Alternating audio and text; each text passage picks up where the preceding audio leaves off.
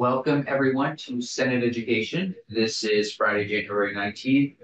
We have a couple things on the agenda. We're going to start with a review, some feedback, some ideas around S.204, Senator Kulik's work on reading assessment and intervention. And then we'll shift to, we have some folks from the University of Vermont coming in to talk about the higher education incentivization in Vermont. So we are so happy to have the team that's over here with us from the Agency of Education. Great to see you, Mr. Careless. And is it pronounced Porcella? Sure. Okay. All right.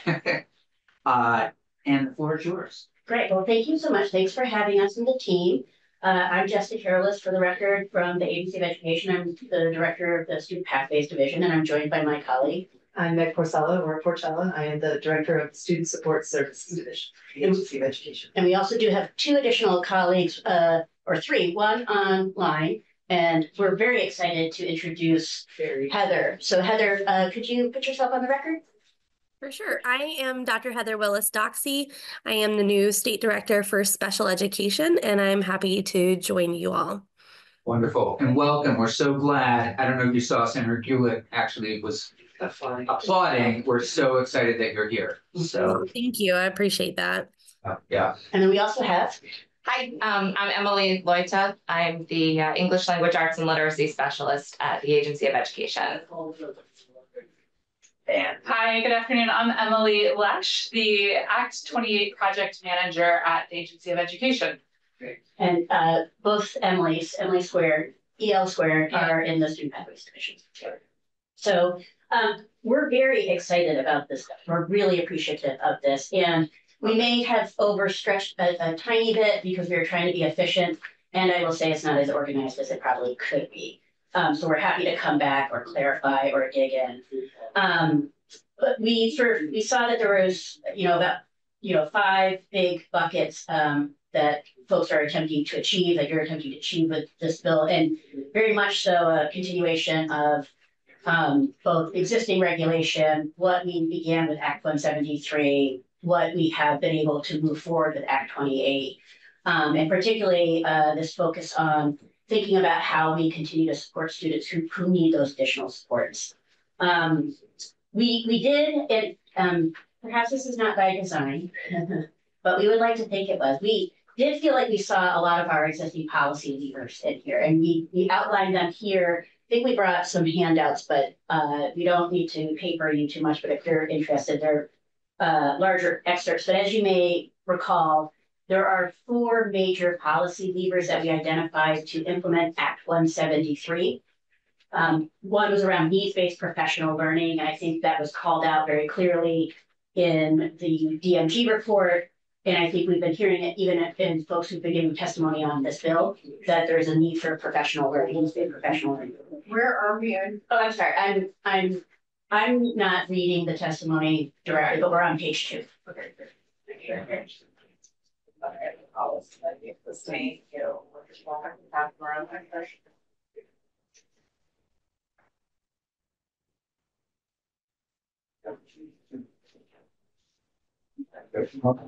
Good to see you. Good to see you.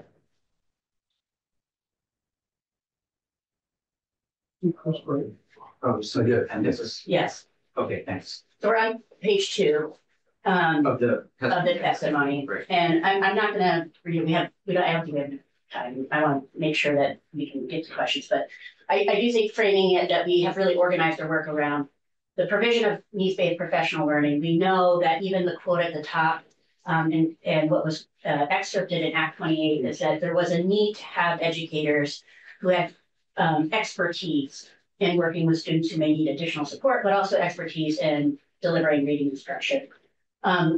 Coordinated curriculum and content is incredibly important, and there's been a lot of discussion around evidence-based practices and instructional practices. Tiered systems of support and education support teams, and there's a lot in this bill that I think is reflecting those layered systems of support and how is it that we are collecting student data and then responding to that data in a timely fashion. And then finally, local comprehensive assessment systems, which are certainly implicated in the discussion around screeners, universal screeners, and dyslexia screeners, and really foundational to collecting that student data to inform instruction, investments, interventions. We do have, so if you look at page 3, I think we try to organize this into just some general observations, and then we try to have a second piece around specific components of, the 5 pieces that the bill is proposing to do. The testimony, not the appendix. I'm so sorry. This is a fun game that we like to play on a Friday, which is which piece of paper should you be looking at? It's Friday, all right. Are you speaking to like very specific technical changes in the bill right now, or are these just more like broad? I'm gonna give some broad, and then there's some specifics. Okay, great. And you can take or leave it as it makes But sense. generally, you're coming with supportive, encouraging enthusiasm for the bill itself. Yeah, That's particularly something because to it take away. fits, Great. much of it fits within Great. what we're trying to do and what we have been doing and Great. continues us in a direction. Thank you. Generally there's a terminology section on page 3. And we're not trying to be nitpicky, but I think just this idea of like deficiency sometimes can strike people the wrong way. And we understand that even if it's used as a term of art, sometimes it feels like it's applying to a person and not like a skill. And so we, recommend something like exhibits a substantial reading deficit. So that this idea that deficits can be overcome, but if you're deficient as a human being, it kind of doesn't always strike the right way.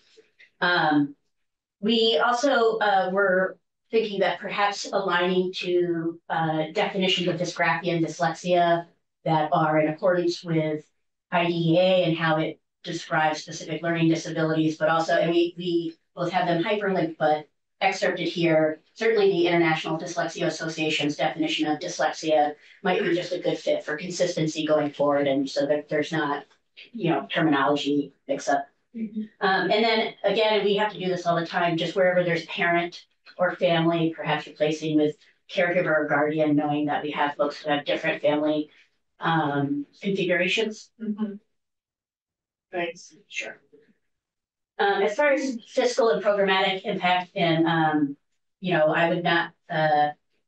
It may be selfish, but I would not be doing myself a service or my colleagues a service if I didn't identify that we do have a literacy project manager position who has been able to help us advance this work, despite sometimes some pretty significant obstacles. An example would be, our contract, right? It took, I think ADS identified after 2 years that they were not going to leave the contract, right? And we executed that within a month. And I think it's only because of the additional capacity that we had. And so I'm not sure that some of the things that are outlined here would be possible if we don't think about how is it that we support them. So we have, periodic workshops, providing evidence-based reading instructional programming. I think even universal screeners at no cost. And I know that there are sometimes universal screeners that you can see online that are directed at families, caregivers, parents around screening for dyslexia, but there are no evidence-based recommended universal screeners or dyslexia screeners that don't have a cost associated. And that there is no state appropriation that exists prior to the pandemic or after that would allow us to sort of achieve that goal of providing universal screeners at no cost to all school districts and independent schools.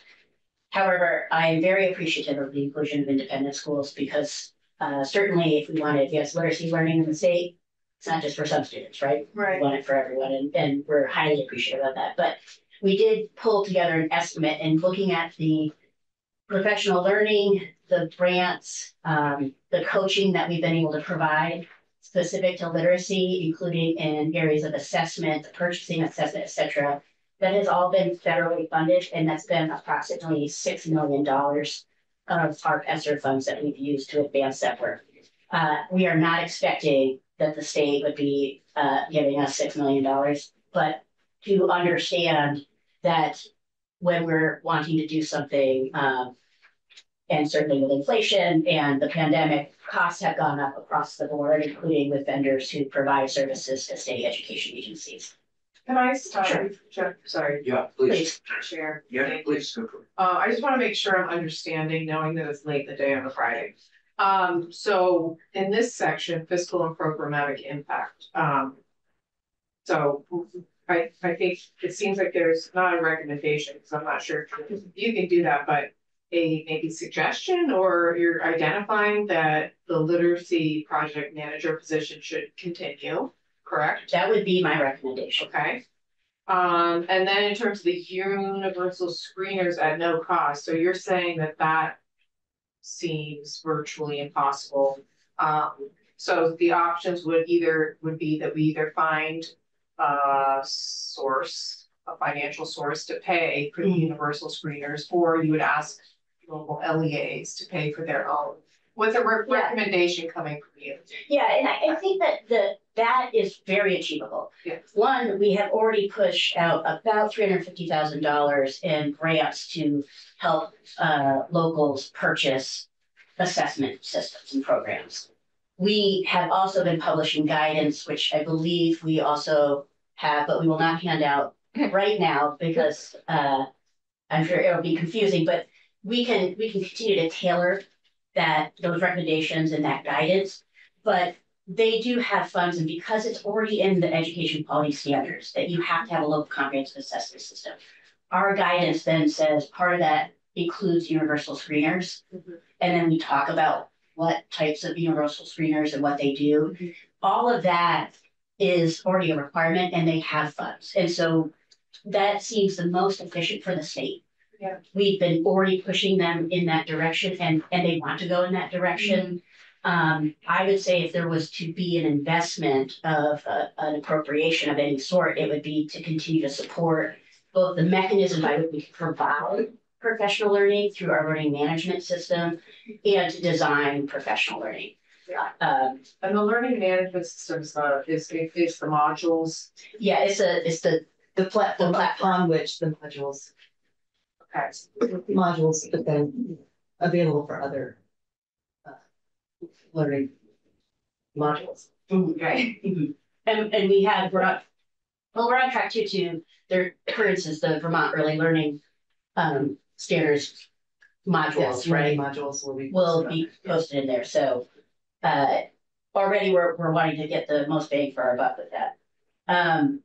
So the other piece, is with the annual report, and this I genuinely is not whinging, but in looking at what you want in that report, we are actually already on our way because our investments in those local assessments have been with an idea to modernize our Vermont Comprehensive Assessment program, including having folks were directed to purchase assessments that reported in common measures. They're called lexiles and quantiles, and that's English and math. Both of those are measures at our state summit of assessment so that people could be speaking the same language between local assessment, if you want to track student progress, and state assessment, which really is measuring system progress, right? So, but that takes a lot of work. Our data collection system is designed for federal reporting. I think you know this, we sort of talked about this with Holocaust education. We do have, I think, a easier road ahead with what you're asking for, but we would need to build it in our grants management system. And we also want to make sure that there's some flexibility to leverage existing processes and procedures, including our continuous improvement plans. I think at our last review, almost every system had literacy in the continuous improvement plan. And what we would want to do is have people having to report the same information in multiple places. And we want to just make sure that we could design a process in which if we're asking for data to inform a report, that they only really have to do it once and we're ingesting it in one place. Right, okay, so it sounds like we'll have to dig into that. Yeah, we could, but and I think just a little bit more of a longer timeline for us to do that. Okay. Would be helpful. And I think I already touched on this around the professional learning.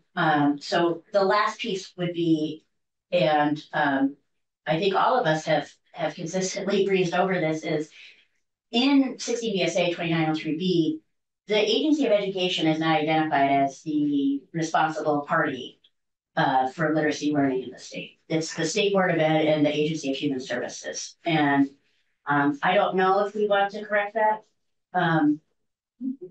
I would. Okay. Okay, Say that again. yeah, we're not in Yes, statute. good chair, but. Can you say it all again? Yeah, Sure. So 16 VSA. yeah, Right, so in part B, it describes that the responsible entities for literacy learning and the state literacy plan are the State Board of Education and the Agency of Human Services. Yes. I know. Good. See, everyone, right? I know, but that's how, right? I mean, there's a lot of work here, so, right? Here's the opportunity. Who knew? yeah. All right, wow. Okay, thank you so Yeah. much for pointing that out. So, getting into some of the specific pieces, I would just skip over but what's there, and you'll have the digital copy, is there's some hyperlinks so you can see some samples of the guidance that we've provided. And we, again, are just incredibly grateful for using, assessments and terminology that are consistent with already existing regulation. I think, and this is where I would say that I'd love to invite Heather in.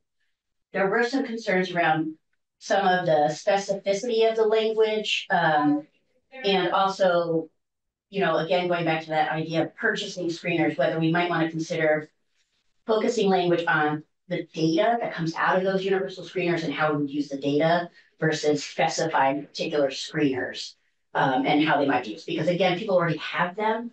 As we think, we reported about 65% of the SUs that responded, and I think it was 42 SUs responded to our survey, are using screeners, universal screeners. And so we wouldn't want to have them spend effort like thinking that they have to roll those over, but rather consulting with us, identifying that what this screener can do and that it is in service to the goals of this bill, and then focusing on how you then use the data versus, we're going to wipe everything out, all that investment, and then push something new out at expense to the I state. know this is a hard question, but I mean, are you confident that screeners that exist right now in Vermont are quality? There are many that are, yeah. Many that are, Yeah. maybe some that aren't. There might be some that are, people are starting to roll that over. And that's what you want to focus on, Yeah. is not having everybody replace everything, but rather targeted intervention. Okay, and I don't know how we would do that, but we can talk about that. Well, it's a great question. And so the screeners exist where right now? I mean, they're all over, right? Some are in districts, some are at private centers, some. I didn't want to cut. No, please, go ahead. So, and I imagine that, Emily is about to pull this out, but I think what we have is, we were to talk about the names of the screeners. So there's one that's the STARS is one that's popular. That would be something that's used at the school level because it goes for a certain grade band. Another one might be the measures of academic progress. We call it MAPS testing. That's another one that's very popular. And so I think maybe reverse engineer. Those are the two that are the most popular, I believe. I'm not saying something that's out of line. And then maybe if we were aware of schools that were using ones that were lower on the scale of an evidence base, then that's where we could target the, are you getting the right data from the way you're using this particular screener? Right. I think also, right, that there's no one screener that does And there's everything, not one, like when you look exactly. at that list. Okay. And so what we have, like you'll see in the testimony on page 5 at the top, very top, there's a hyperlink that you'll be able to access. There are reviews where it will tell you like this screener get, at phonological, awareness, their processing, etc. So what we have are a couple of things. One, reviews of screeners that we know are being used at districts with accommodations, recommendations, limitations about what they can and can't do and the evidence base behind them. We also have a single point rubric by which systems can evaluate the effectiveness of their LCAS, their local comprehensive assessment system, and the assessments within it as it aligns to our guidance. And so those are things that we can continue to improve. And certainly what we want to do is look at what you're trying to do here in the bill and update our tools, right, that we could work through with you to just say, like, this is what it's doing. Because I think that's what you want to do. We don't want to have people think that someone else is doing all the thinking for them.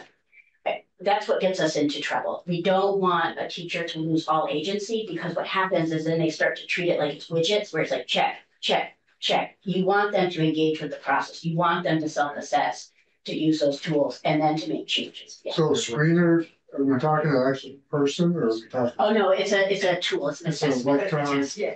Well, digital? actually, I think a lot of them are done face to face. It's Oh. one teacher to one. But we're not Depending on talking about age of the, we're talking about tests. Yeah. Yeah, but we are talking about assessments. But I don't, yeah. We can get into the mode, Yeah. but That was a question I had for you, was do you feel that, so we had someone in to testify the other day who had gone through the Gillingham Mhm. program to learn how to teach how to read. Mhm. Right? Did I say that right? Mhm. Right, yeah. Do you feel that, the modules that have been created and the other resources that you're providing, do you feel like it would adequately teach someone how to teach the science of reading? I think we have designed this to be a 101, but I would invite Lloyd and Lish, because we did take screenshots, but we did not bring them, and that's on me. If you want to talk about maybe what's in those outlines, to just share a little bit about the content. Yeah, so it is. I mean, the first module is basically that what is the science of reading? How does the brain learn in general, and then also just acquire those reading skills. And so we've got that first module that's for all teachers, and then after that they go from they're banded. So we've got like the early literacy, which is K3, and then we've got that 4 through 12 for adolescents who have different needs, right, than the early learners. And they're also designed so that all different content teachers can access the material and understand, like the high school science teacher can see, what is my role in teaching kids how to read and teaching kids through reading and writing and supporting them when they struggle. So we've been doing extensive reviews of the materials before it's published, making revisions and edits. We introduced the vendor who is creating the modules to a national expert, Dr. Cartwright, and she's also reviewing the modules before they're published. And so we're making sure that the material in there is aligned with the most up-to-date evidence-based practices that exist. And we can send this to you, but Yes. this is like, it gets into like, okay, phonics instruction. What do you do when you're doing it? So we have a detailed outline that we made PDFs that we can send to you to give you a sense.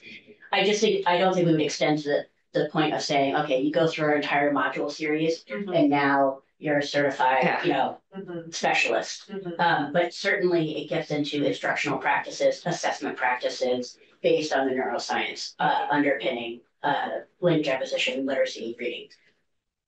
and our goal was just that it be really for any teacher, not just one who's. Yeah. But then for this first set, and then with the We had a ability vision. to add on more discrete topics around that could be tailored for specific teachers that maybe the high school science teacher would need, but that again goes back to the learning management system and just like the grand scheme. Yeah. That we had. So the reading endorsement, you don't propose any changes to that? The reading teacher endorsement. Or we're not getting into that without teaching. Yeah. No. And I wouldn't want to get into that without having our colleagues from the licensing division and the ROPA review. And I think I put that in there around the EPPs.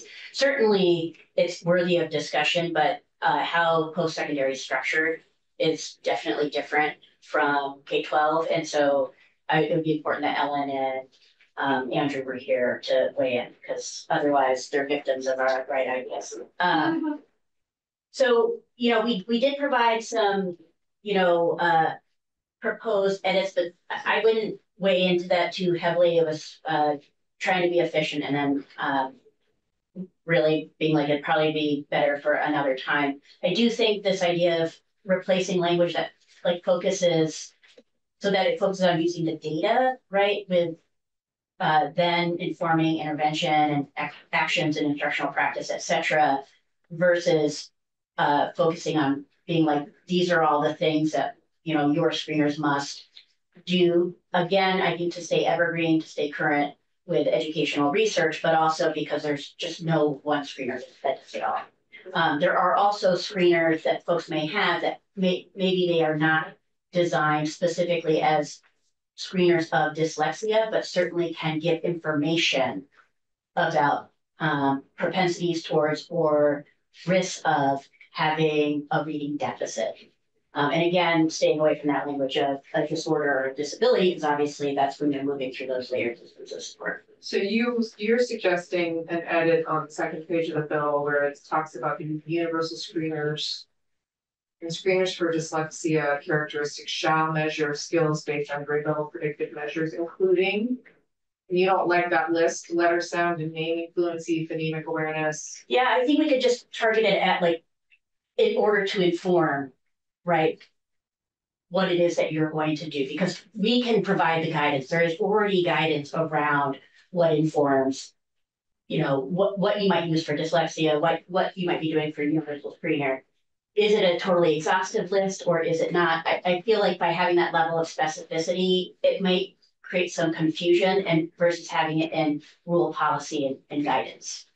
I was thinking about that, because I mean, Yeah. I do think one of the And we can give you of the bill yeah. is to get specific, you know, it is to Yeah. Specific around the actual diagnosis. specific Yeah. around pretty much everything. Yeah, But definitely, you know, what to do, you know, Mhm. when you're, once, yeah, Yeah. so, let me just think. So Heather, I'm wondering if you might want to weigh in here. Yeah, so hi everybody. Again, I'm Heather Willis Doxey, and I also come from a strong background in literacy work with the Florida Department of Education. I was the deputy director for Just Read Florida there and was already heavily involved in a lot of policy around what we're doing here in Vermont. The caution, again, Heather, can I just ask you real quick, sorry to interrupt you, when you say, when you talk about literacy, the science of reading literacy, I mean, there's, you know, literacy can mean so much. That's a fair question. Literacy does mean so much. So in the general umbrella of literacy, I also served as the special education reading specialist prior to going into leadership in the actual reading department, and led the state in professional development and technical assistance in the area of dyslexia. And I went back to gain knowledge, and if there's ever the opportunity to share a little bit more, I don't want to go into too many details right now, but I am very passionate about making sure that educators have the tools and the professional development that they need to not only teach students to read, but to understand when students don't understand and they're not getting it, what in the world am I supposed to do about it? And I think that's where the root of what the bill is trying to get at. When we circle back around and focus on how we're preparing teachers and making sure they have the knowledge, because we don't always get that coming through a teacher preparation program, or some who come to teaching as their second field for their career. We haven't always been able to have the opportunity to get that knowledge to know what to do. And so I would really encourage, to focus the attention there. But speaking back to the specific language about what needs to be included in a screener, I have not found currently on the market that there is a screener that screens for each of those key areas. And I'm familiar with the background of where those key areas to be included in a screener came from, the International Dyslexia Association.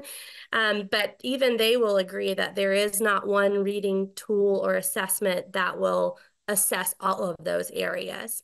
And so being able to go back to the list that we currently provide to our local education agencies about the reading and literacy assessments that are out there, how do we then give them the information that these key areas that you've outlined, these are the ones that are addressed in these screeners? And how do we educate on what are the characteristics of dyslexia, and how do we use the current reading screening that we are using in our school districts to identify those students who may have characteristics of dyslexia, And then what does that specific intensive intervention look like for those students? So I don't think it's a bad to outline like what's important to consider, but if we write it in the way that you have to have all of these in your screener, it doesn't exist. Like it's not available. You can't purchase something that assesses all of those areas. And we also have to keep in mind that a screener is meant to be brief. And so if we have to pull from multiple assessments to get at all of those areas, not that that's a bad thing, but it's no longer a screener. It's more a diagnostic, like you're digging down and doing time-intensive assessment of students. I just want to go back to Senator Gulick's original question, though, and I may have missed the answer.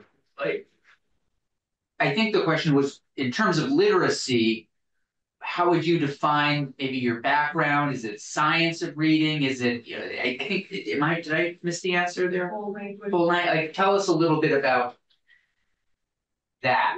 For sure. So I definitely follow the science of reading, and have done a lot of work closely aligned to the International Dyslexia Association, a lot with structured literacy. You'll hear that term over and over. I know it's been pulled out in different testimony that you've heard already around this specific bill. And so That's helpful. Does that, yeah, okay. I could go on and on. How deep you want me to go? What I say is that that's the approach that the agency has taken. I mean, our PD modules are, I mean, we use the neuroscience because really what you're talking about is the underlying neural substrates. What are the operational pieces?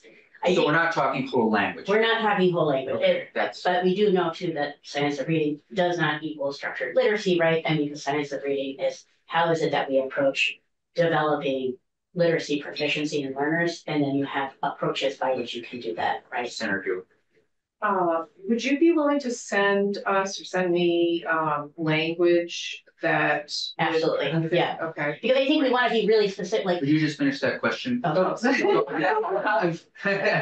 the language that would fit for yes. with the screeners. Yeah. Like if this isn't quite right, then what would be as comprehensive as possible, right?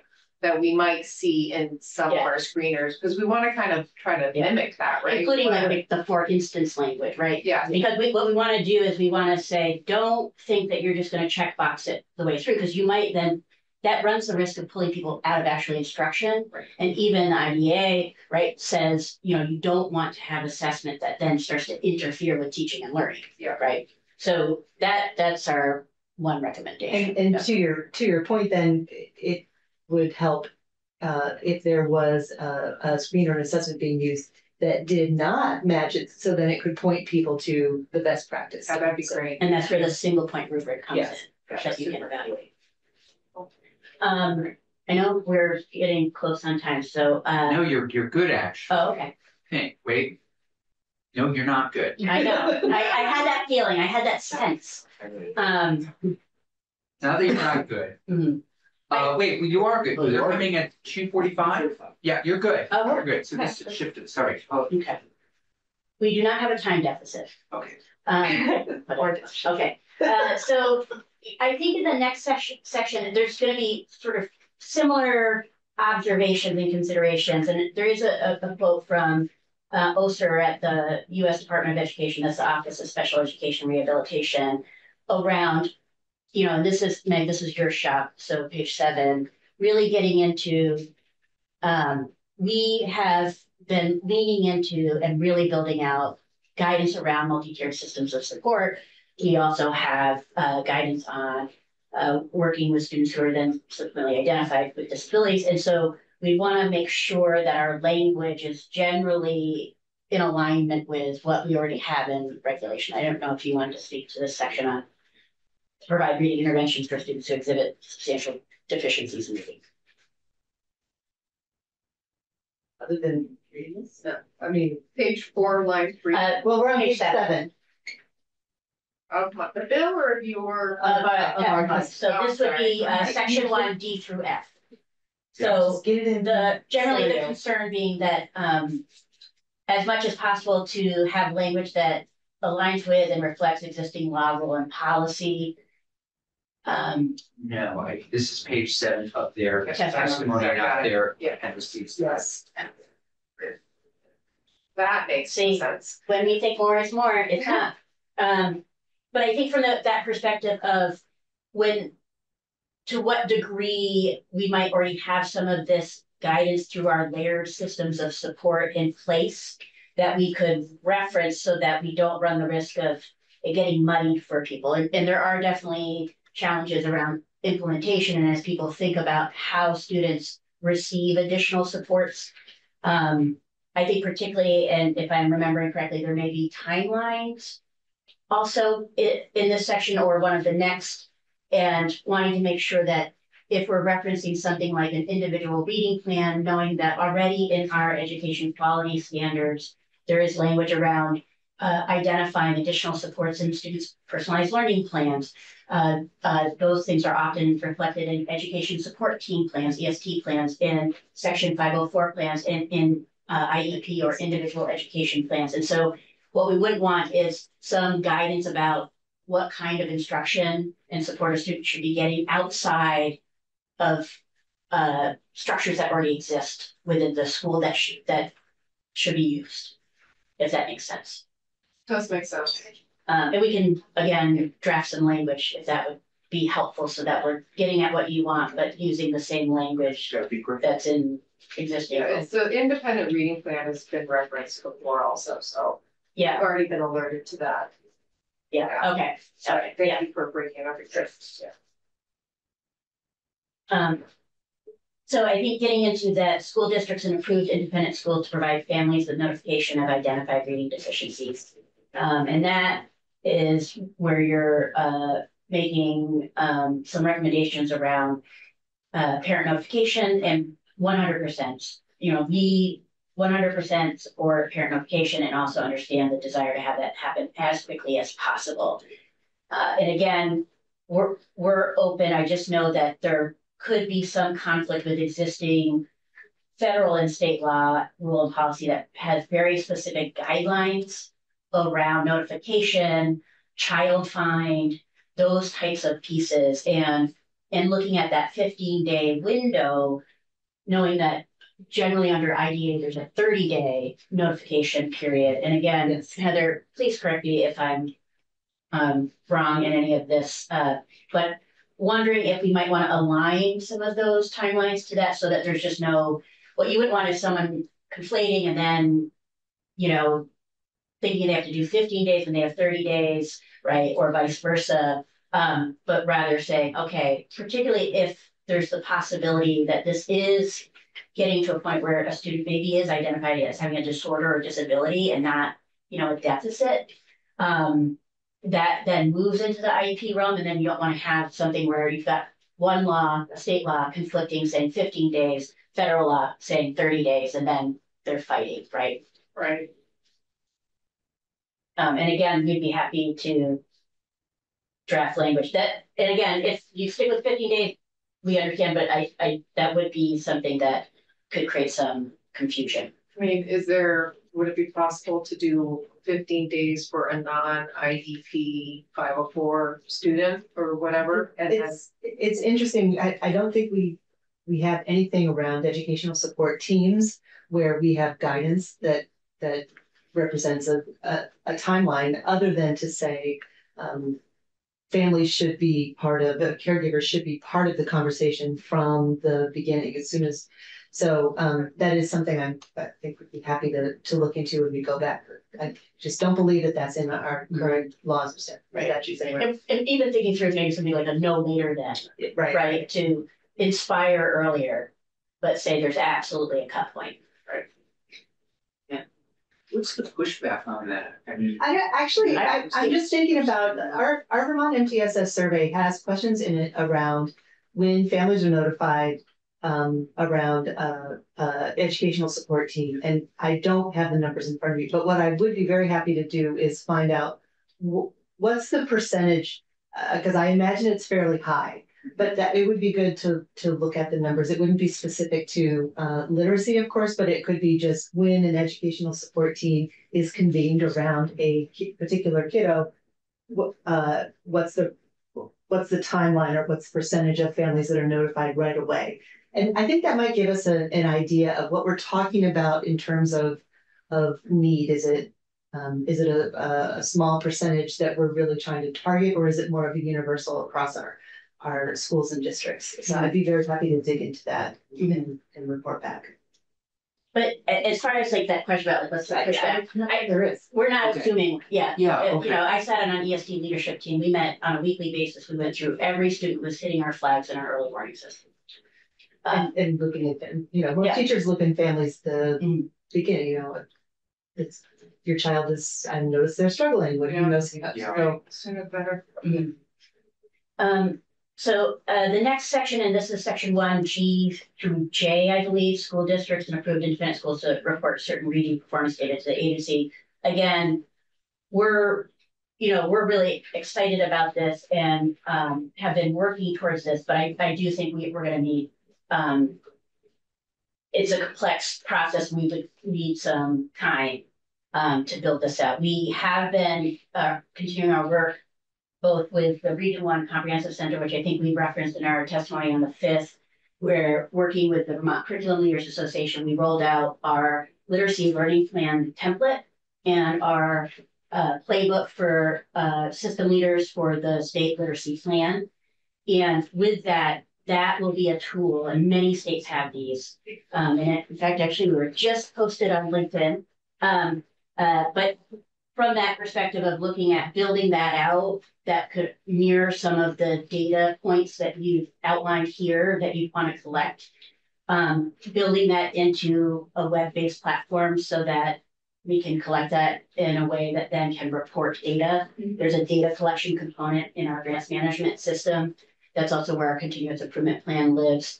We also have just been scoping out a plan. It would be a 2 or 3 year study with the Regional Educational Laboratories, NEI, Northeast Islands research team to look across all of the assessments that the agency ingests to help us get a sense of what direction can we go in with the goal of possibly being able to pull up some of those local assessment data and maybe incorporate into our state accountability plan. But that's something that's going to take like a 3 to 5 year road to build out that component, also because we have to follow federal timelines. But that's something that we're wanting to do. So I think if the goal was to have a report next December, I would want to be frank that I'm not sure it would be a good one. And so I don't know if there's any flexibility there in thinking about getting us to a point where maybe we could come in next year to talk about how we're progressing and building out the collection mechanism. How do you feel about this, Senator? I think anything's on the table. Okay. So, Okay. yeah. And kind of following up on that, I don't need to answer, but I guess it's more of a question. Yeah. More staff would help Mm. facilitate. some of What's this. her? Sure. You look at us. Yeah, I'm looking at everyone. Thank you. You know, and then I think, you know, when we get to just looking on page 9, look at that, we're at the end. Skipping over a few things because they're there, and again, we can continue to work through this. There's a few suggested edits that are just sort of tweaks.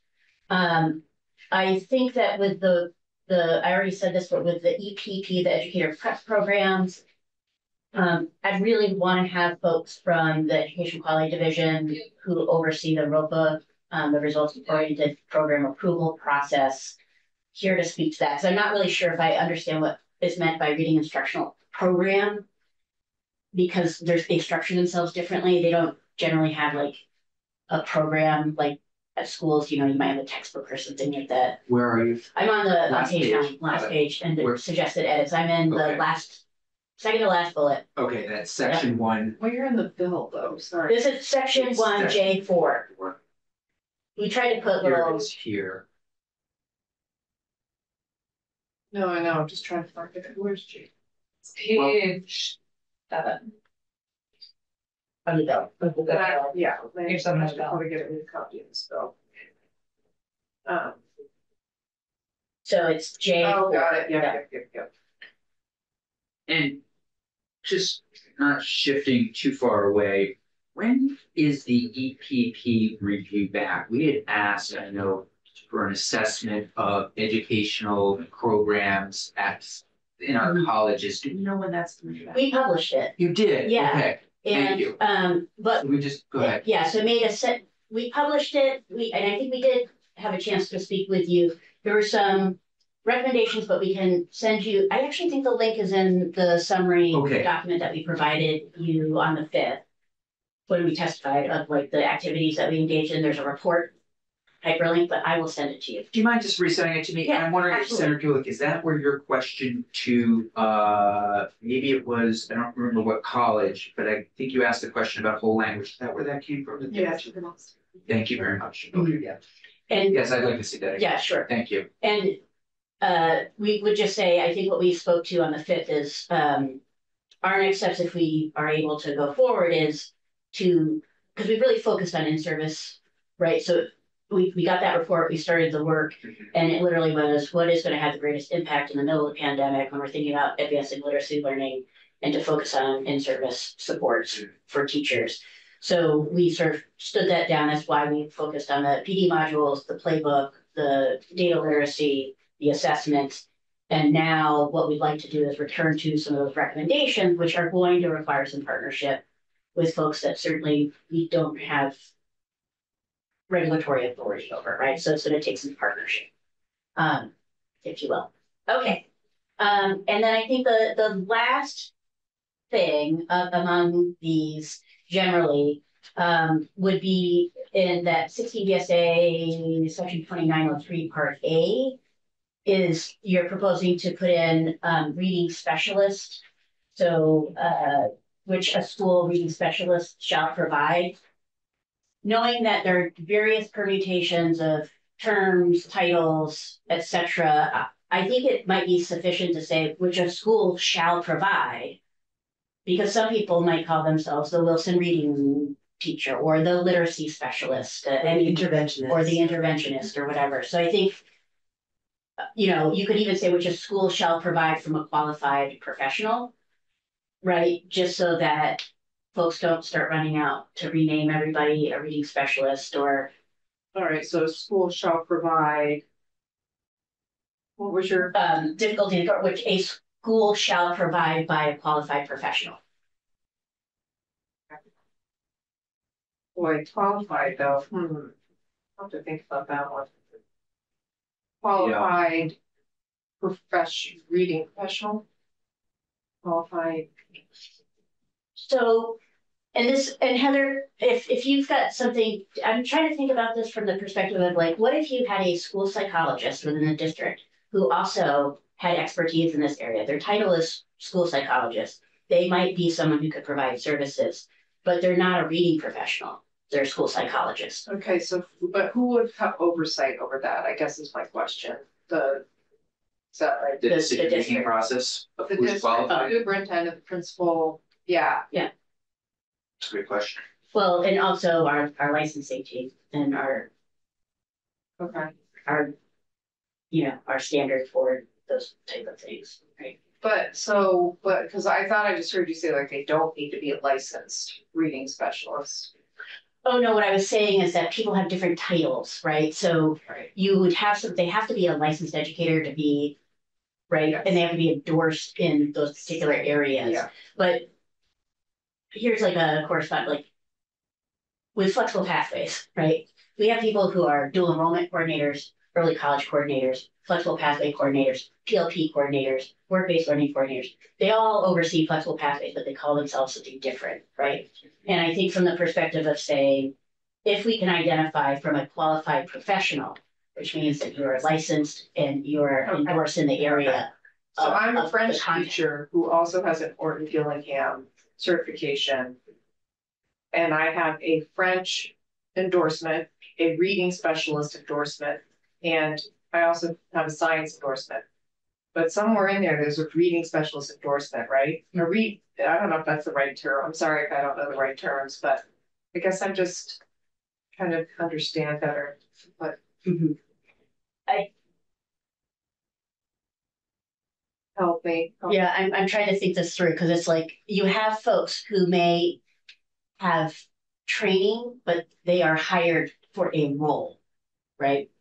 Okay. Like the literacy interventionist, So they don't, so you're saying they shouldn't have to have a specific endorsement in reading? I'm saying that they could have that endorsement, but they could have a different title such as the literacy. Right. So That's maybe, what I- maybe the goal, right, so, Trying to act. That's what I'm saying, because I So think. take the title away. Right. and not put the goal that you're looking for. Exactly, so I think Yes. when you're putting reading specialist in there, it sounds like a title, but what you're talking about is a qualified professional. Right. Yeah.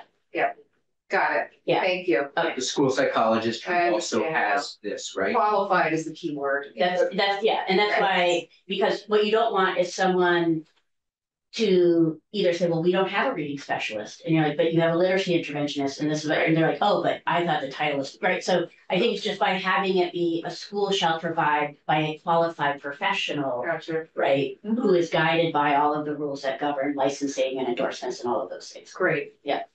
All right. I know, I have a really hard final question for you. Hmm. Which is there are a lot of edits and suggestions in here, which I greatly appreciate. Can you sum up briefly what's in the end, if we were to take all these suggestions, and we have other ones too that Yeah. we need to I need to get pulled back out, but what's left in this bill? What do we end up with in the end? yeah, well, again, you would cut most of this out because the only sort of suggested edits or proposed language are in like that one section.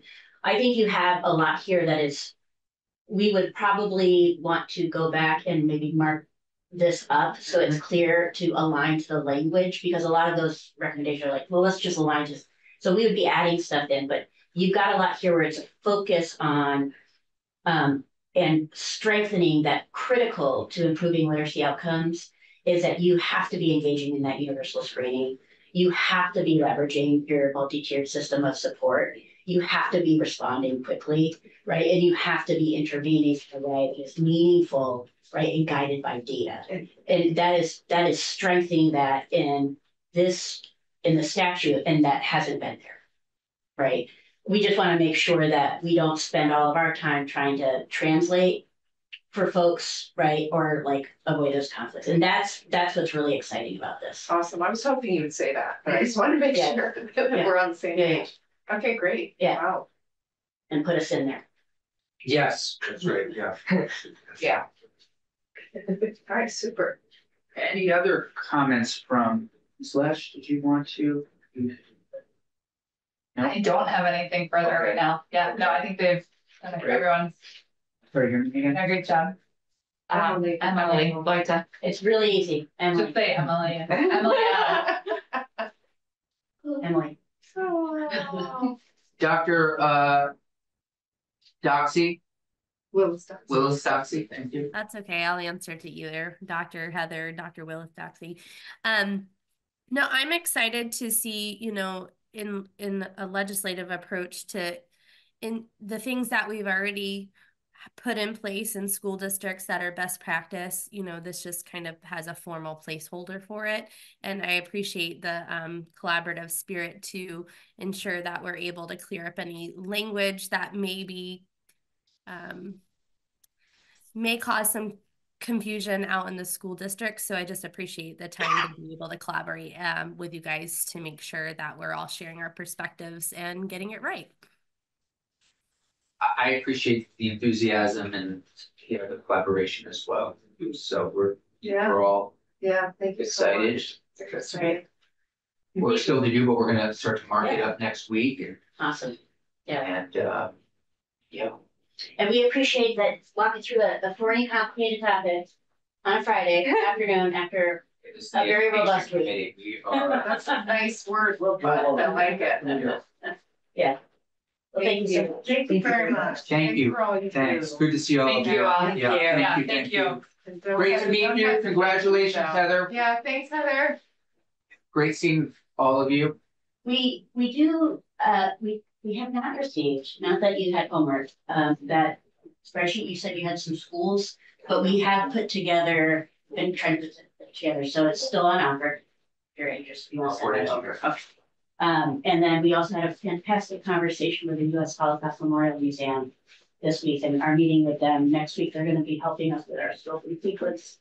And have offered to come up and provide professional learning So just wanted to share. That's wonderful, John. That's Thank great, you. Jess. And the other thing we learned yesterday is, and I believe it might be in our folders, Holocaust education. And here's the other thing. I'm sure this has been told to me a million times, but it's in the standards. Yeah, in Senator Mr. Bannon sent us the link, and it's so I think that was pretty good. The committee needs to marinate on it over the weekend, and we'll have a conversation next week. Right.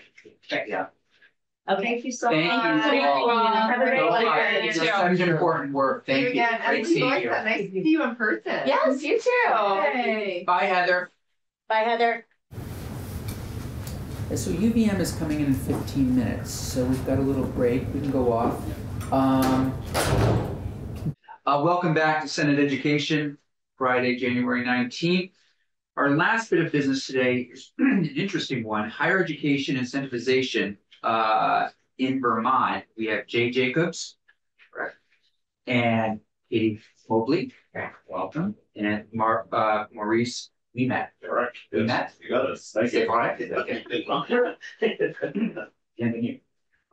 Very excited to have all of you here.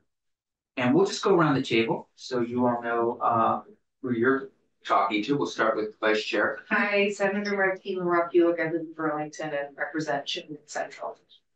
Go to the clerk. Terry Williams, from Rome County and from Pope. Ranking member. Oh, yeah. I'll promote you. Dave Weeds, Rutland County. And Brian Campion, Bennington County. So the floor is yours, and we look forward to hearing what you have to say. Great. Well, thanks for having us. As you said, my name is Jay Jacobs. I use he, him pronouns, Vice Provost for Enrollment Management at the University of Vermont. And I'm Katie Mobley. I'm the Dean of Enrollment at the Community College of Vermont. And Maurice Lamette, Vice President for Admissions and Enrollment Services for Vermont State University. Katie, Maurice, and I wanted to come and talk to you all about our collaboration as the three public institutions of higher education in the state in tackling what we perceive to be one of the largest problems we're seeing in the state, which is the college going rate amongst our high school graduates. We sent along a PowerPoint. Not sure if you were able to see it or have it in front of you. We have it right here in our folders, middle folder. And if you don't mind, we'll also bring it up on the screen. I don't mind. And Martinez is the one that has the. Okay. I like to rifle through the papers. That's it. I can also pull it up on my screen, but are we gonna pull it up on the big screen? We're going to pull it up to the big screen so everybody can have a look.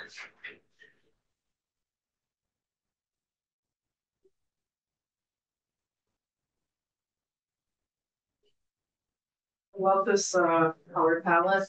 On a Friday, you need the bright colors. Yes, John. Thank you. This is great. Maurice asked me to tone down the UVM branding, but I didn't tone down the UVM colors. Nicely done. to be We're all fully transparent. It's totally great. We can't help it.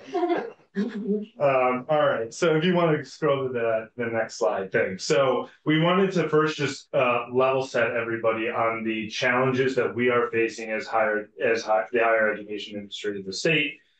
You've likely heard about the quote unquote demographic cliff and the declining numbers of college eligible students. So the graphic on the top was both graphics actually were taken from the New England Secondary School Consortium's recent report that talked about the total number of high school graduates has been declining over the past 4 years by 2%. In 2021, the state of Vermont had just over 5,700 total high school graduates. And the high school graduation rate has also declined by 2% over the last period. In fact, on the bottom graphic in the bottom right corner, you can see that Vermont actually has the lowest high school graduation rate in New England, just over 83%.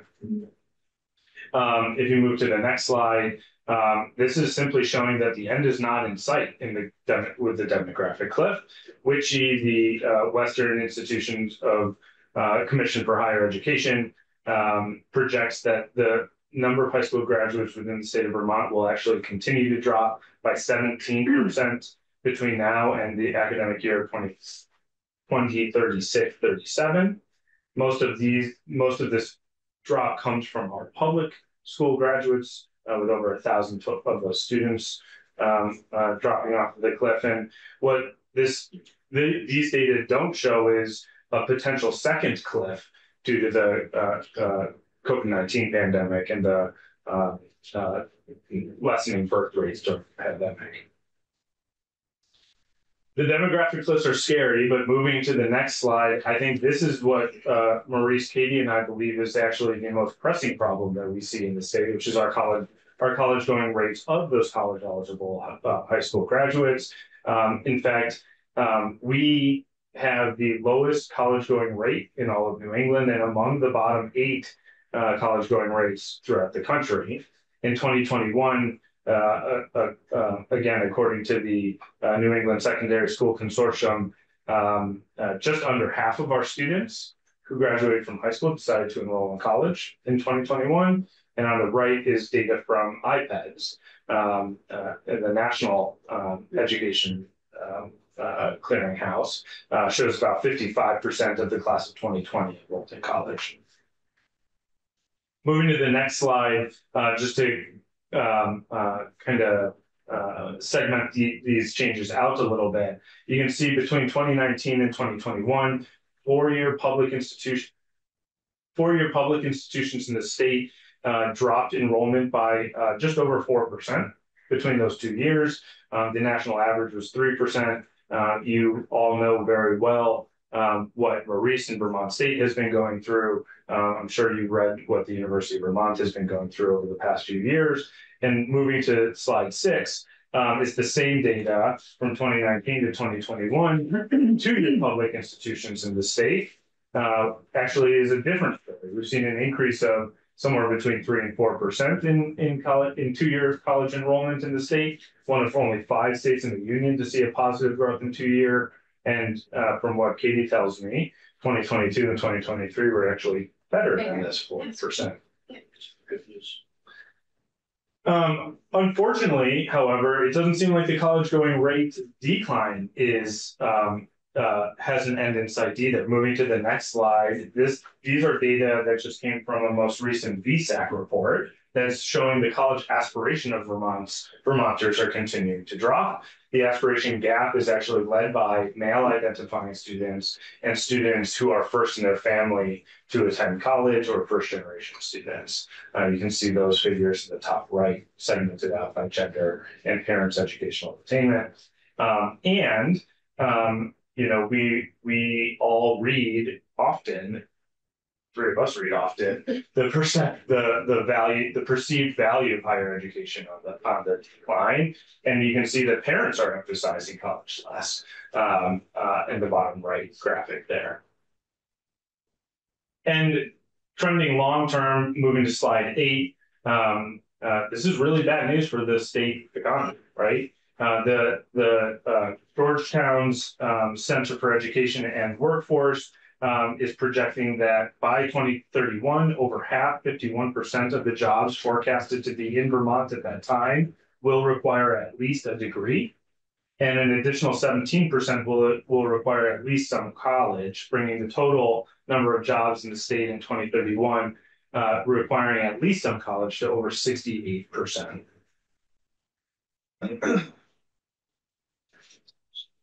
All right, and then we wanted to dig in to understand actually where are Vermonters going to college. We decided to use 2020 data. This is the most complete, the most recent data set that we have available to us using the national database, IPEDS. In 2020, there were 5,770 students enrolled in high school in Vermont. 83% of them graduated from high school. That brings us to just under 4,800. And just under half of them enrolled in college, bringing us to just under 2,350 students enrolling in college. And about just under 70% of them went to college in state. You can see on the right graphic where those students went that year. That means 738 students attended college outside of Vermont. And if you dig into the data even deeper, you can find that those students are enrolling in private institutions, mostly throughout New England and New York State. So moving to slide 10, this is the reason we're here. We wanted to show you all how we are starting to collaborate in an early way to tackle the college going rate. Over the past few months, we have had the opportunity to talk to many of our colleagues on the K-12 side and school counselors. We were accepted to have a panel session at the Vermont School Counselor Association conference that included the three of us and a colleague from VSAC down in Killington in November. And we had a great conversation with probably 30 to 40 counselors there, discussing where students are going, why students are going to college, and most importantly, why students are not going to college, which we'll dive into here on the next slide. We had a similar conversation at the University of Vermont's campus with my admissions team's Vermont School Counselor Advisory Board. We are and have been, but continue to be working on pathway and articulation agreements between the institutions. So UVM and CCV have over 30 2+2 pathways where students can get their associate's degree at CCV, seamlessly transfer to obtain their bachelor's degree at the University of Vermont and graduate in 4 years. We have similar pathway agreements with Vermont State, Vermont State. They were with VTC, and we're grateful for Maurice and his leadership in making sure that those articulation pathways agreements stood in the status quo with the merger with the state colleges, the 4-year state colleges. And of course, CCV and Vermont State have those pathway agreements. And we want to continue to look at what agreements might look like from the 4-year programs at Vermont State into graduate programs at the University of Vermont. And then finally, and lastly, Katie's team of advisors at CCV meet regularly with the admissions teams and the registrar teams at Vermont State and the University of Vermont in order so that the advisors, have the knowledge that they need to help pass down to students for student-centered pathways, transfer pathways, not necessarily just the articulation agreements, but the more traditional transfer pathways between institutions as well. And then finally and lastly, we wanted to showcase what we have heard from these past few months of collaborating together on why Vermonters are going and or not going to college. And we found that there were really two main reasons that bubbled up to the top for both.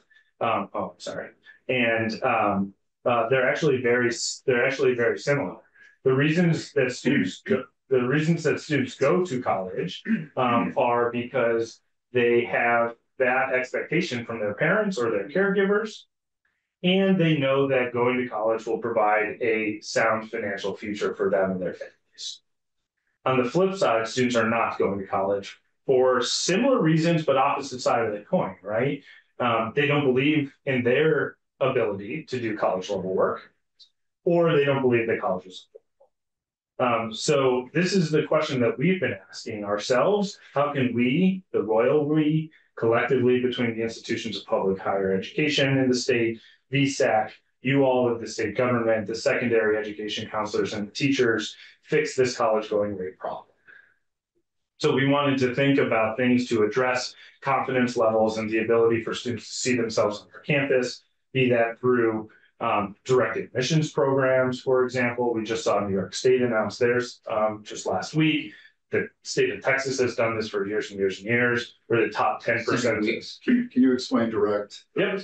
We're the top 10% of in the state of Texas and the state of New York. The top 10% of high school graduates are automatically admitted to their state's flagship. Financial issues irregardless. I believe so. Yes. If family can pay, there's still states still pay.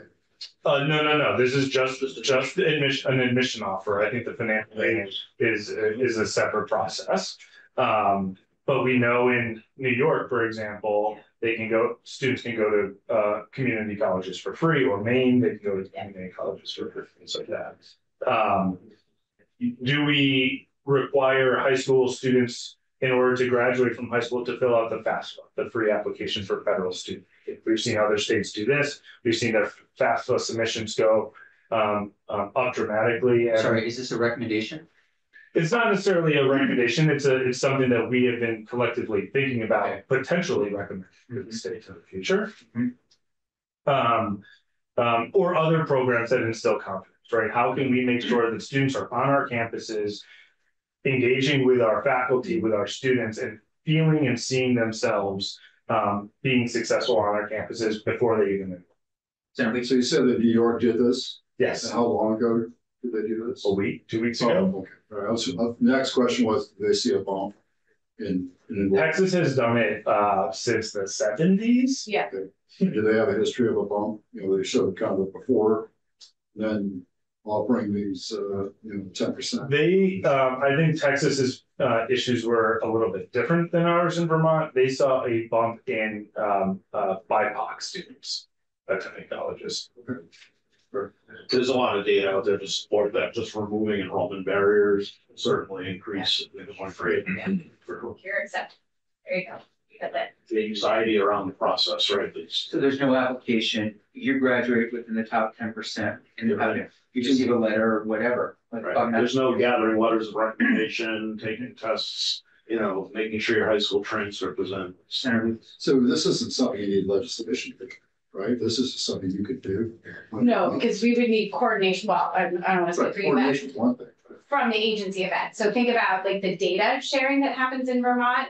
K-12 data is held very separate from higher ed. So we don't have the ability to say to you of the 5,700 students that we know who they are or could reach out to them. So there would have to be, it would need to be from legislation, I believe. I don't know if you think differently. No, I agree with you. It's a disconnect. It's a really good computer like that. Disconnect. I mean, really, again, it's because the agency of education, those grades are very private. They're once the agency identifies the top 10% of each school or has them reported, those students would get a letter. And we could even potentially expand that, right? That's coming from UVM's perspective. Right. I want the rest of them. Yeah. No idea. Yeah. Even UVM, the top 10% is probably too small of a cut. I don't know what the right cut would be. Top 30%, 50%. I mean, we admit Vermonters at a 70% rate at the University of Vermont. So what does that mean? Sorry, Senator. No, you go ahead. Are you sure? Yeah. So how does that change in terms of out of state with regard to standards? Are you saying, for example, a B- kid might get into University of Vermont from Vermont, but a B- kid out, from California might not? Is that, or you're just having you're a little more generous, a little more liberal, a little more understanding in the interest of serving Vermont? Yeah, in our holistic admissions process, we want to make sure that we're serving our land grant mission by ensuring a critical mass of Vermonters in each class. Great, Senator Bueller. Yes, I just wanted to ask about the demographic clip, which I believe is not unique to Vermont. I believe this is like countrywide, maybe even worldwide, and minus a robust immigration system, I don't see it going away. Is there talk at federal level to like what the future is going to look like? I wish there were like a plan, because it seems as though we're not going to be able to fill all of our schools as time continues on. Again, minus a robust immigration plan, which we don't seem to have either. So there's no plan. Okay. No, short of, I mean, this is a small step, but going back towards those enrollment barriers, the changes that have been recently made to the FAFSA, right? That's what they call the FAFSA simplification process. So that was something that some families would just hear and they couldn't even deal with it. I mean, thank goodness we have VSAC in our state and they provide the services that they do, but that this is a step from the feds, at least, in trying to make the process a little simpler. Yeah, and I really appreciate what you're doing. I was a first generation college student, and it was, the whole thing was so shrouded in mystery that it was very scary. And I see it in where I live with first gen and also new Americans. I mean, it is just terrifying. And even once they get there, I think I wasn't very supported. I mean, back to the old days anyway. And I think to this day, it's really difficult for students. So I appreciate any like demystifying you can do and like you say, just improving confidence. Because Yeah. so many kids have the potential. Yeah. I think Sometimes that's it's why. just getting kids on your campus. Totally, I've been at Bennington College forever, and it's always surprising to me the number of local kids that haven't been on the Sure, college and campus. yeah. I mean, I would say Martin, dual enrollment is a huge part of this. So getting students to have an early experience where they have that confidence. And then I jokingly said this in house, but I'll say it again. And then the open end of the funnel is CCB. So having students start in a more expensive, less expensive, more flexible environment where then there's collaboration for someone to go on. So the risk isn't as big, but we do a lot.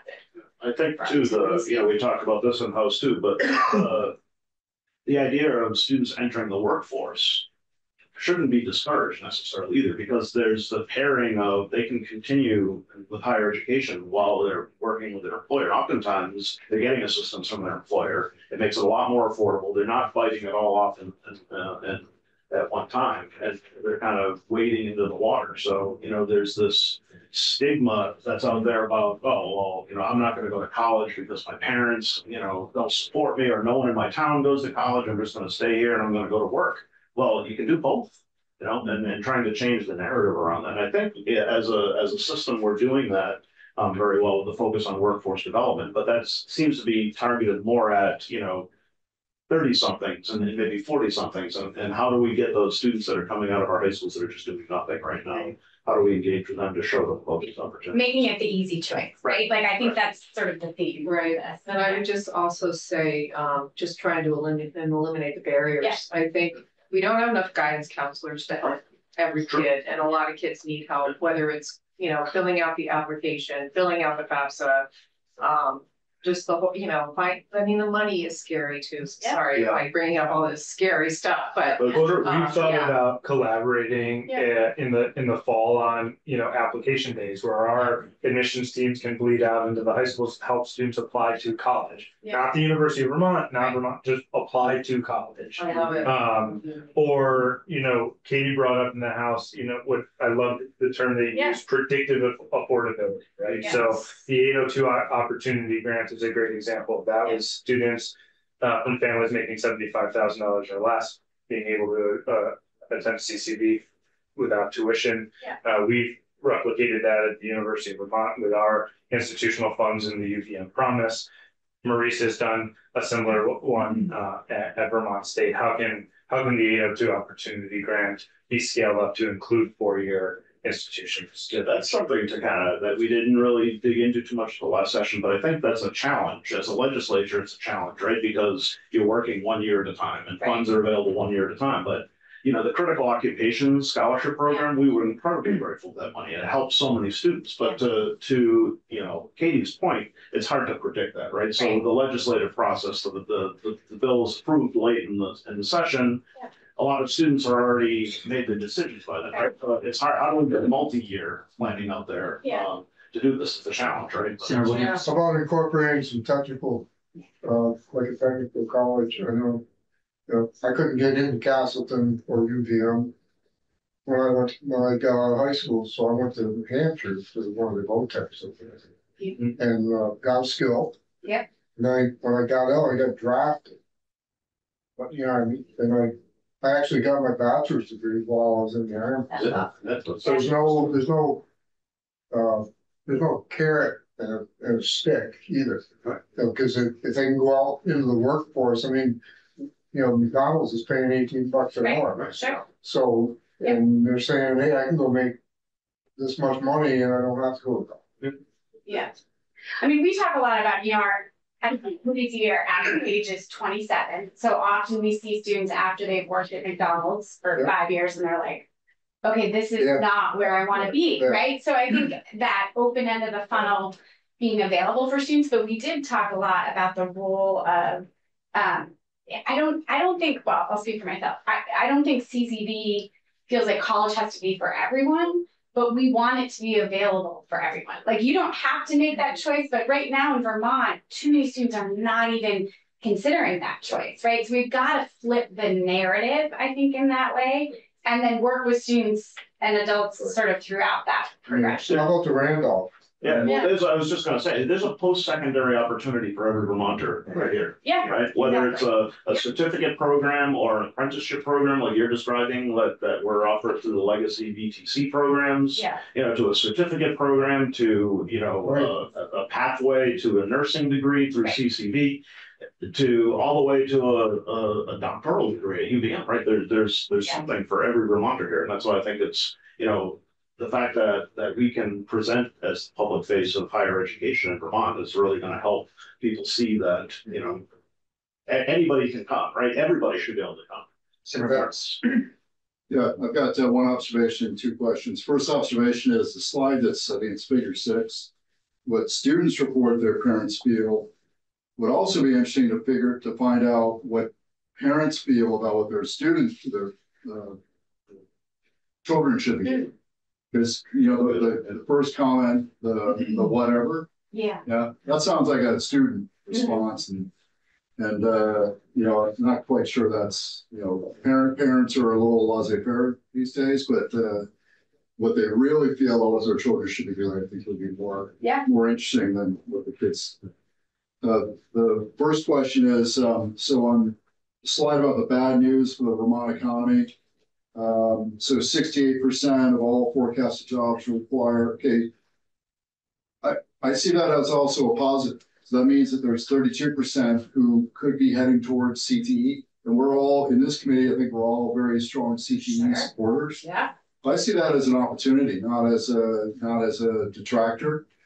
It all depends on the spin. So to your point about, what Randolph's doing, what Randolph offers, or what, more technically oriented, I'm not talking about engineering, I'm talking about, the trades. There's an opportunity there. We need to do a better job with that. We need to do a better job. Well, that leads me to the second question. That's, where are Vermonters going?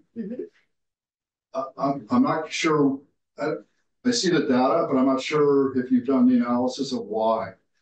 What's causing the Vermonters not to, to maybe look at universities outside Vermont, and obviously they're not looking at the private universities inside Vermont, that we identified here.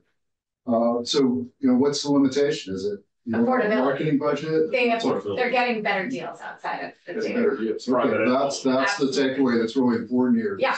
Is why they're not. It's more affordable for many students to go to college outside of Vermont than it is. Right, we won't use names, we even know folks that wanted to go to UVM, but it was just, they got the bigger bucks at other institutions. Yeah. Tell us just a little something about what kinds of jobs you're referring to when you have 51% of the jobs forecast to be. What do those jobs look like in 2031? Do you guys have any sense? I don't know. Okay, this is the Georgetown info. Yeah, this is the data I just pulled. Yeah. Tech and medical. Healthcare. Yeah. Senator. I like your point about the guidance system in the high schools. Because my personal experience at 16 decided I didn't want to go to college. I wanted to learn a trade. I wanted to go to Stafford Tech, and they said, no, you're in a college track. You're not gonna. So maybe a little flexibility in the guidance, to actually not tell them what they're going to do, but ask them what they want. Yeah. Well, and I think you're addressing that with the funding model, right? With career and tech ed. I mean, that's part of the challenge, I think. Yeah. The efforts that are being made with VSAC and all of us to get into middle schools too, because so many students in high school don't even know what some of these programs are. They don't know the career pathways, right? So they're being asked to select something on a form, and they don't even know what they're selecting. I'll select business because that's what I should do, or I'll select law, pre-law. I mean, they don't know what a mechanical engineering technology degree is. Yeah. So it sounds like you'll be doing a lot more like pushing in rather than waiting for them to come to you. Wonderful, super. That's the way to go. Yeah. Senator Weeks. Well, I don't know, kind of in summary, what are your asks? Was this like purely informational, or did you have like a short list of no asks, no recommendations yet. We wanted to come to you all today to talk through, to make sure that you understood the challenges that we're facing, make sure you understood that we are collaborating and coming up with these ideas for potential recommendations. So the University of Vermont State College and CCB had no requests to the legislature this year whatsoever. Not these three. I defer to Andy. You thought we would do that for drinking. Right, you don't have choice of watching. Right. I'm sure Joyce Judy is. Right, that's right. You don't have to come in. If we didn't have asks, I wouldn't have a job. Right, this is very interesting, and I think guessing committee would be very interested if you all would support it to sort of dig into some of the things that New York and Texas. Yeah. Yes, it's not an ask, but I do think that collaboration, data sharing with our K-12 and higher ed is something. CCB's been participating in a Gates-funded initiative this year called Accelerate Ed. It's been amazing, connected to the Free Degree Promise from the McClure Foundation. And over again, the theme that comes up is states that have a cohesive model have data sharing across the model. The gap is after year 12. And I totally understand what you were saying before about privacy, and there are lawyers who are better tasked to think about that. But it is, I think it's a real challenge in Vermont. And I think for us to dip in the way that you said, Martine, it would be helpful to have some more of a bridge there. And so that's a little vague, but I think there's policy. In the old days, when implications. SATs were taken, Yeah. you would start to get notes and letters. And I don't know if that's still happening. We don't do that. I'm sure you buy lists and We get the fewer tests. Yeah. Got one more dimension to it too. And I heard from on the National Guard PA caucus. The adjutant general said we can't get into the high schools to try and enlist soldiers. And if we could keep them, if we can get them, if they want to go in the military, get them in the Guard and let them come back to the state and then go to college. Right? Yeah. Because the Guard's got some pretty good grades. We run classes at the Guard. I mean, they're great. They do a great job with that. And they, they learn a skill. I'm clear, what you think about the military, but we gotta figure some way to keep our people here. You said they can't recruit in schools. They're only allowed into that school by law, 1 day a year. And they're competing with the active component recruiters. Is that a federal policy? That's right. Well, I think what I experienced, because I was involved in recruiting for the National Guard while I was in, guidance counselors didn't want you talking to their kids. Because they already had a career track in mind. So I'm just curious here, who initiated the three of you coming together? Was it our illustrious chairman? Or was it you three guys contacted? Andy took the credit in the house. I did. Someone said, well, how did you start working together? And he said, if I take credit, you guys have to do PowerPoint. I'm bring words together. No, encouraged. Wendy. That's very encouraging. It is.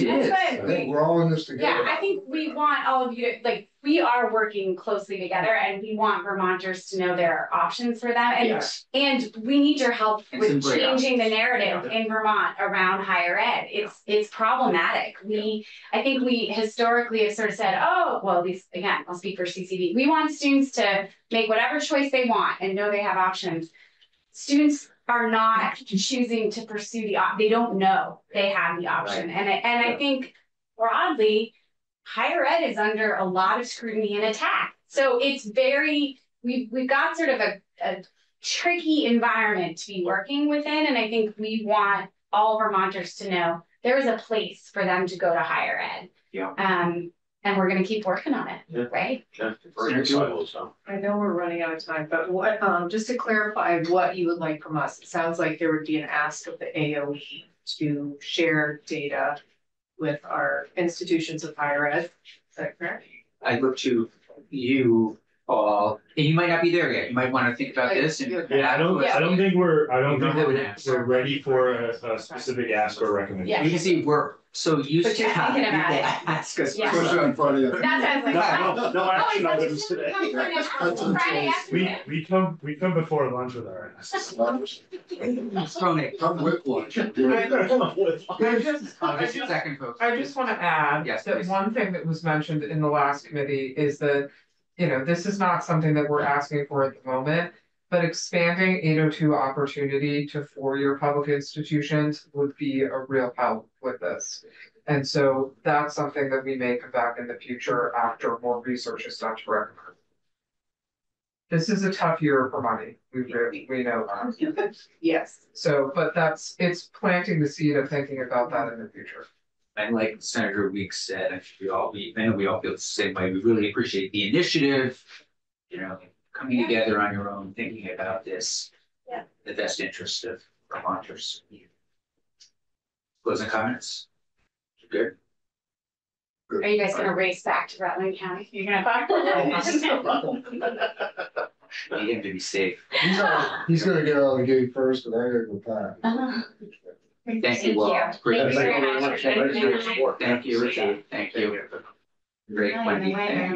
Thank you. Okay, committee. Thanks for a great week. Really super week. We've got a busy week next week. Morgan's finishing the agenda. It's probably already up or looking soon. It'll be there quick throughout the evening to see what we're up to. I think the one with the biggest takeaway. From this Yeah, particular. no, from the week, Oh, yeah. S.204. Yeah. Good work on this. Good work. That's your literacy bill. Yeah. Yeah. Am I still on? You're still on? But I think we're done, Morgan. Yeah, are we feeling Yeah, good? yeah. Yeah, feeling good, please. Thanks again.